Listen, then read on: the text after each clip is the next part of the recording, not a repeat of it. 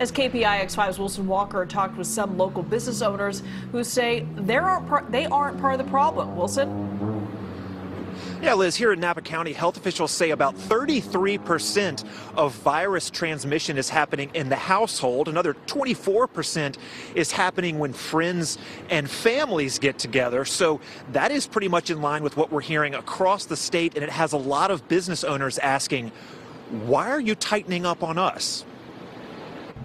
You know, it's a desolate street.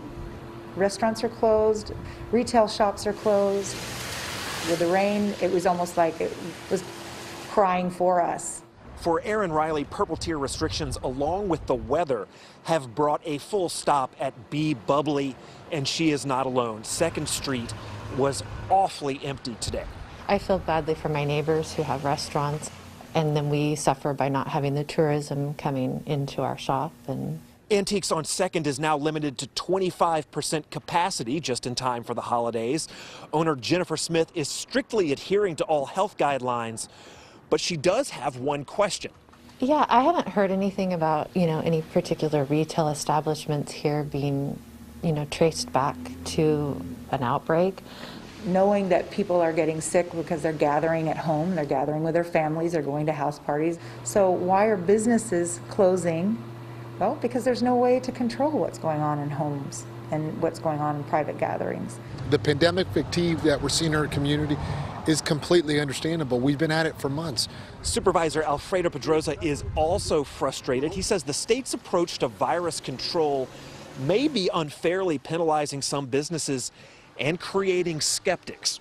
But we also need to make sure that the data that's being utilized that is attributing to these decisions that are being made, that they take into account the local conditions to ensure that communities can stand behind those decisions that are being made. The decision to move to purple is clearly having an immediate effect on the economy. Yeah, it's sadly quiet. And as always, there is no way to know how long purple is going to last. Yeah, I mean, there's the uncertainty of it all is really the hardest part, and getting shut down again, if we shut all the way down, I mean, it would be devastating to so many people, and I don't know how businesses would stay open. Wilson, I see it rained in Napa a little bit today. No indoor dining. Are restaurants ready for the weather? I see a big white tent behind you. Some seem to be ready. I was just thinking, I was here. This establishment was the first to start serving when it was possible after the full shutdown back at the very beginning of all this. So yeah, they are equipped.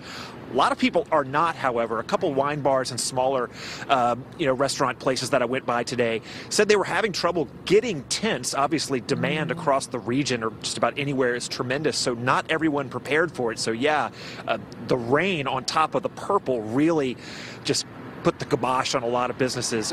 Better weather would be favorable for a lot of folks. Yeah, and it's an investment to try to put up those tents and make it work so it's pleasant outside as well. Yeah, not cheap on that scale. No, not everybody can do that. All right, Wilson, thank you.